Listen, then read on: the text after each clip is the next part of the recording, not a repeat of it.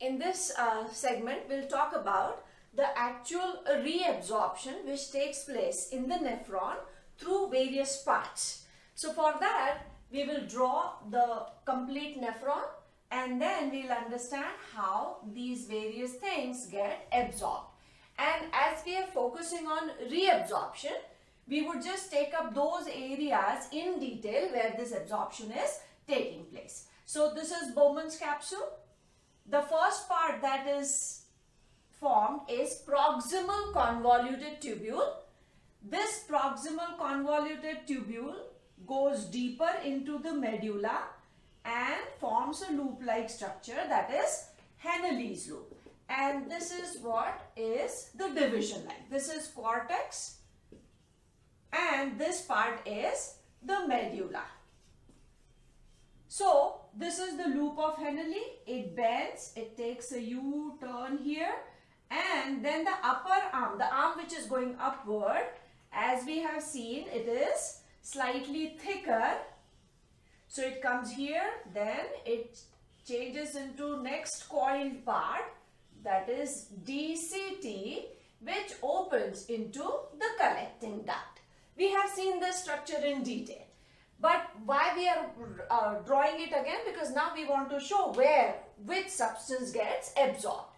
So the filtrate which is formed here by ultrafiltration, that is step number 1 of urine formation. This is the nephric filtrate. And we have seen what all things are there in the nephric filtrate.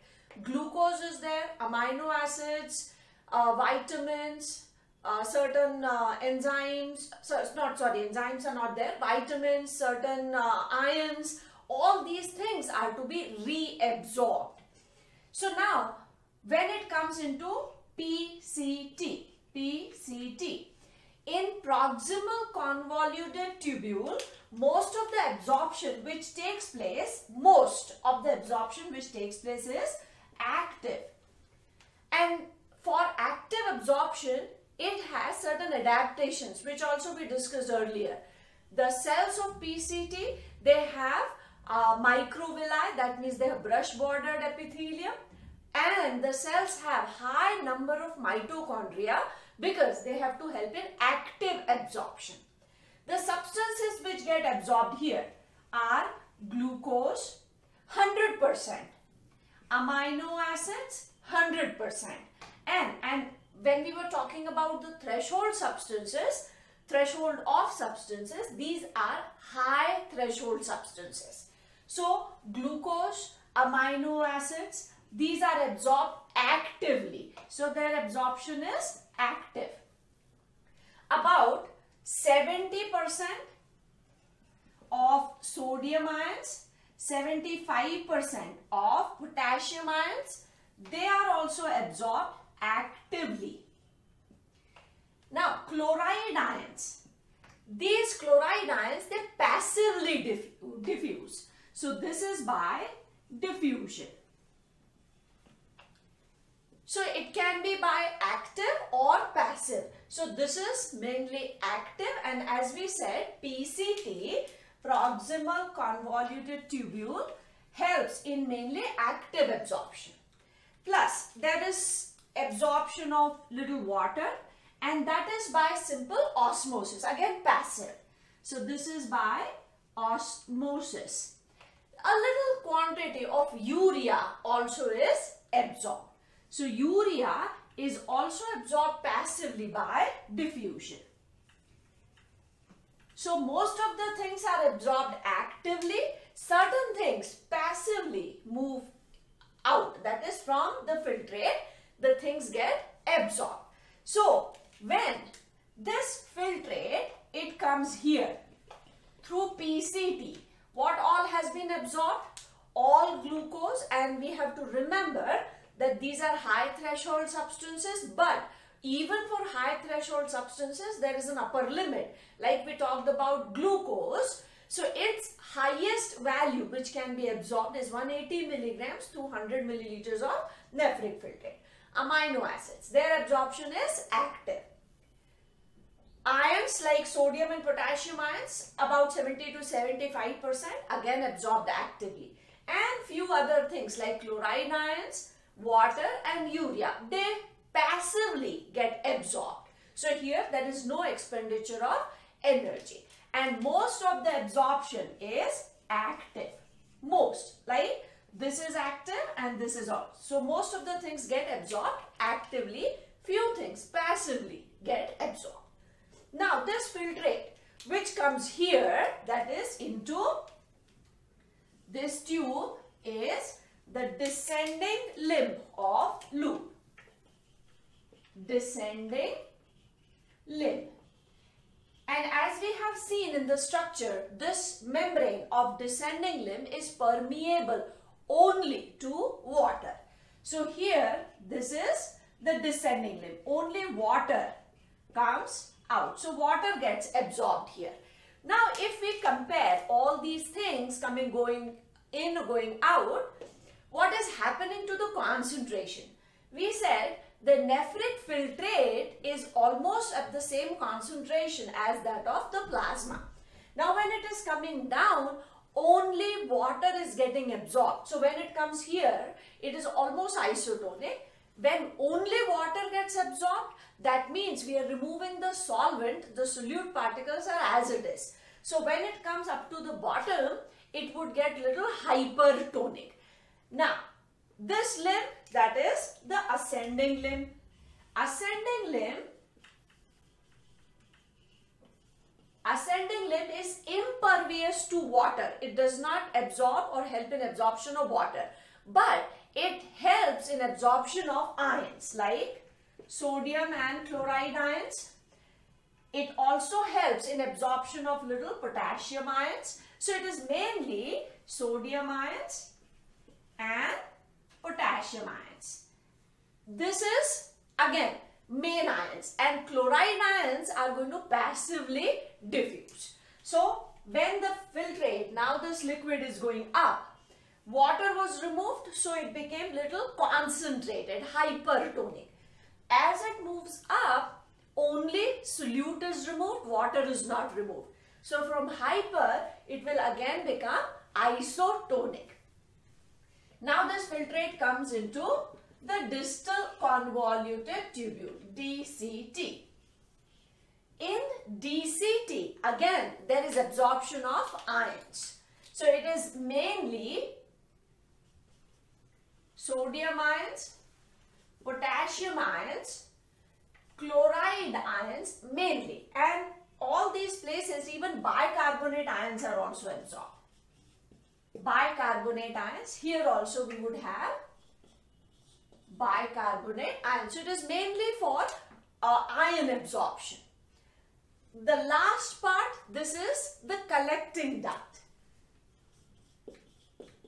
Collecting duct. In collecting duct, it is mainly absorption of water. So from here it is water which gets absorbed. Now what is happening in this entire nephron, in various parts of this nephron, the things which got filtered due to ultrafiltration and out of which the things which are useful would get reabsorbed. And that is why we are talking of selective reabsorption here. The filtrate which is formed by ultrafiltration of plasma contains glucose, amino acid, chloride ions, vitamin C and certain important ions like sodium, potassium. When it is passing through proximal convoluted tubule, maximum active absorption takes place. Glucose, amino acids get absorbed 100%, and that is actively. Active absorption can take place even against concentration gradient.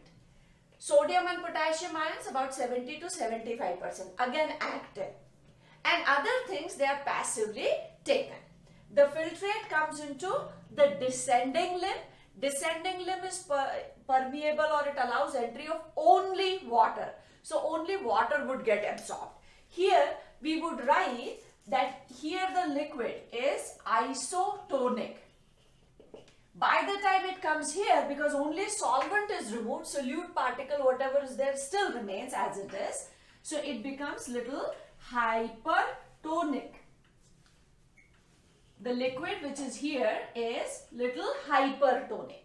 When this filtrate goes up, then again solute is removed, solvent is not taken. So it will become less concentrated, and by the time it comes here, it is again isotonic.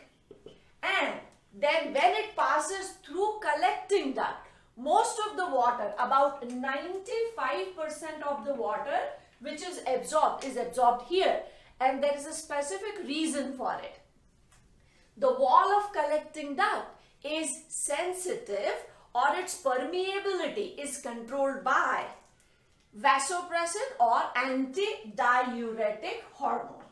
Antidiuretic hormone controls it, and this hormone is responsible for absorption of water, which totally depends on how much fluid intake has taken place, how much sweating is there, or if a person is taking some kind of diuretic. So that would control the urine volume ultimately.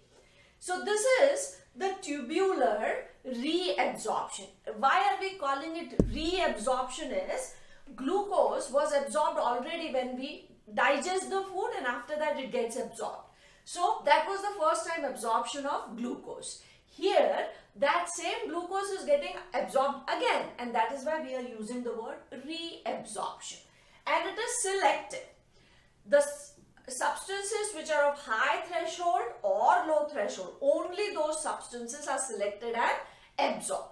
As we have seen, some urea also diffuses here. Some urea would also come here, again by simple diffusion.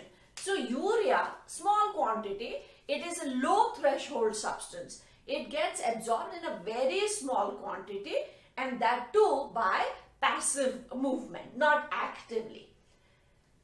The liquid which comes here, that is again in the cortex through the ascending limb, again becomes isotonic. In DCT, again ions get absorbed, and collecting duct mainly absorbs water.